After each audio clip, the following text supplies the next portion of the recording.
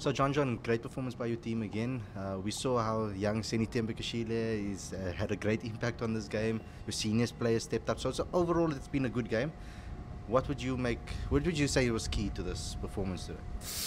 Yeah, look, I think we probably still didn't bowl as well as we could have.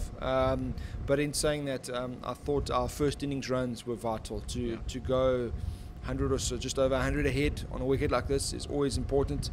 And then and that was thanks to our bowlers batting at the end, and Kashile batted brilliantly, and then Simon Harmer in that third innings for us was superb. To get 7 for on a wicket like this was an unbelievable effort, and then the batters in the fourth innings again knocked it off really well.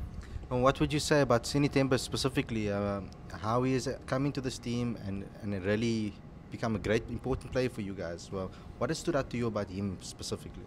Look, obviously he's got a great skill set. He can play pretty much all over the ground, but I think his character is the best thing. I think he's got a great temperament for this game. We're expecting him to do great things one day, not just for our franchise but also for this country. I think he's a really special player, and he enjoys the fight. His character is really good, and it's something we really enjoy at the Warriors.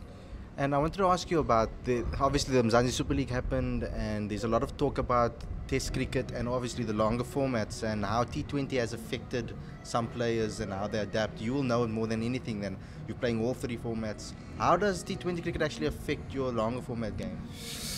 Look, I think I would probably agree with what Faf du Plessis said a few days ago about T20 cricket has made Test cricket a lot more exciting.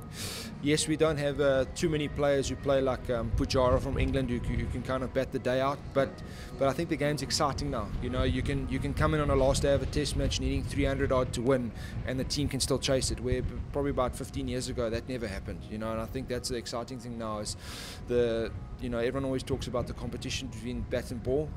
The fact that with more aggressive batters coming in, there is naturally more chances for bowlers to take wickets. So I think that's the really exciting thing. And I think if you look at it, how obviously India has been tough in their last few times in terms of their pitches, but everywhere else where the wickets to turn on, let's say day 4 and 5, if you look at the batter's skill set now, how they handle it with reverse sweeps and sweeps, it's a lot more exciting, and it's awesome to watch again. I grew up watching that Ashes in 2005, and it's really exciting. Again, the competition between bat and ball is exciting, and Test cricket for me now is very exciting again because there's a great competition between bat and ball, and that's awesome to see.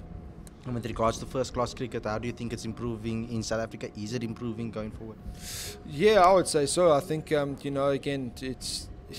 this whole thing about run rates, economy rates as bowlers is probably now falling on the wayside, and it's about getting wickets, scoring runs. That's the big thing in first-class cricket now. You need to get your bonus points up front in the first innings, and then second innings you need to push through for try and get a result to go your way. And I think with the positive mindset, if you have a look at it now, last year there were a lot of draws. This year there seem to be a hell of a lot of results.